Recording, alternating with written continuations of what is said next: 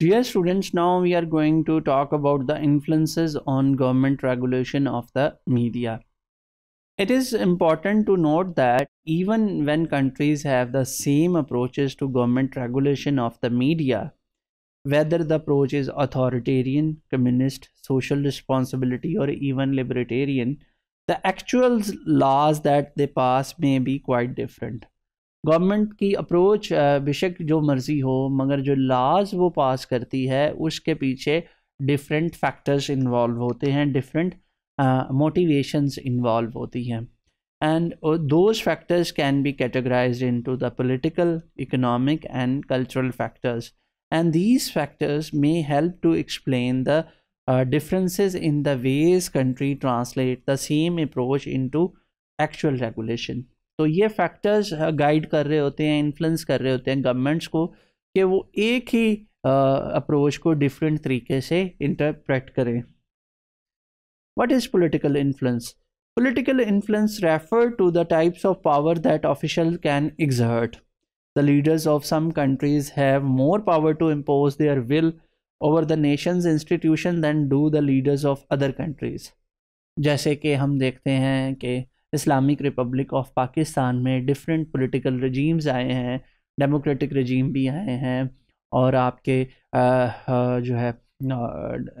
जो है डिक्टेटरशिप के रजीम भी आए हैं. और इन डिफरेंट रजीम्स में सब ने यही कहा है कि मीडिया को इंडिपेंडेंट होना चाहिए और मीडिया को आज़ाद होना चाहिए, और यही उनकी पॉलिसी रही है कि वो लिबर्टेरियन अप्रोच के प्रोपोनेंट हैं और वो उसी के ऊपर बिलीव करते हैं. मगर उनकी अपनी अपनी इंटरप्रिटेशंस रही हैं. हर रजीम ने अपने तरीके से लिबर्टेरियन अप्रोच को इंटरप्रेट किया है और अपने लीडर की विल के अकॉर्डिंग ही जो है मीडिया रेगुलेशंस को इम्पोज किया है. Economic influences is the second factor that is important to understand the influences on government regulation. Economic influences revolve around the cost of carrying out certain types of regulations. कुछ governments ऐसी होती हैं जो कि ऐसा budget बना सकती हैं, इतने फंड्स जनरेट कर सकती हैं कि वो सर्टन काइंड ऑफ जो है पॉलिसीज़ बना सकें, उसके लिए बजट एलोकेट्स कर सकें. और कुछ गवर्नमेंट्स ऐसी होती हैं, they are very weak economically and they can not afford such things. A country that adopts the social responsibility approach may use tax money to maintain an active educational TV broadcasting system, whereas another country may reinforce privately owned TV stations to devote a certain number of hours a day to education.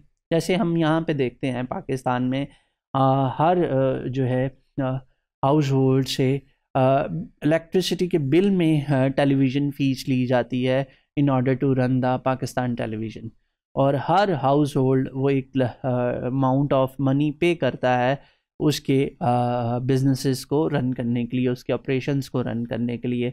इसी तरह आपको हो सकता है कुछ और example मिल जाए दुनिया में जहाँ पे टैक्स लगाए गए हैं या प्राइवेट मीडिया को कहा गया है कि वो सोशल काजेस पे ऊपर भी एम्फसाइज करें. Cultural influences. Cultural influences center on the historical circumstances that lead society to accept certain media systems rather than others.